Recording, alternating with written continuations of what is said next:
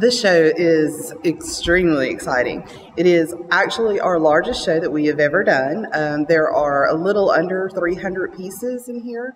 We have everything from realism to surrealism. It's a really gorgeous show with extreme variety. I think that this show genuinely has something for everyone. Art is like an adventure, like a trip to a new location.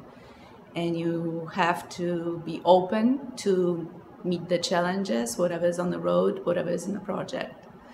And that allows you to step outside of your comfort zone. Well, I was very strongly influenced, of course, by the place where I was born, which is Poland. When I paint woods and trees, I remind myself of home. Birch trees are very dear to me. I love walking in the woods, and by painting them, I return to that place of comfort and home.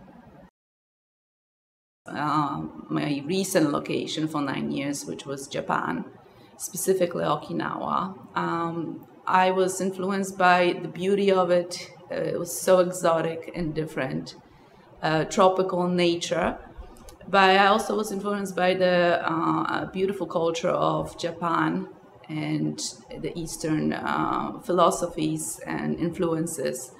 Everything from abstraction and simplification of forms to only necessities.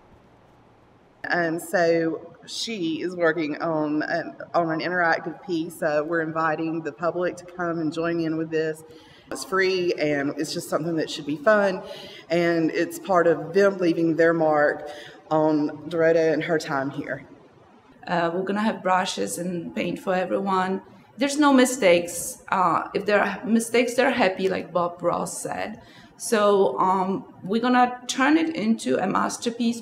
If I paint it by myself, that will be fine as well, but I'd rather have something so much more powerful than just a single painter painting. I am an American citizen, proud to say so, and I've been living here for over 20 years. I love Georgia. I feel at home here. I feel appreciated and loved. And by definition, that's what home is to me, where I feel that way. So it is my home now, and the piece that I'm creating right now, I'm trying to put something in my collection that will remind me of this place if I move on to the next place.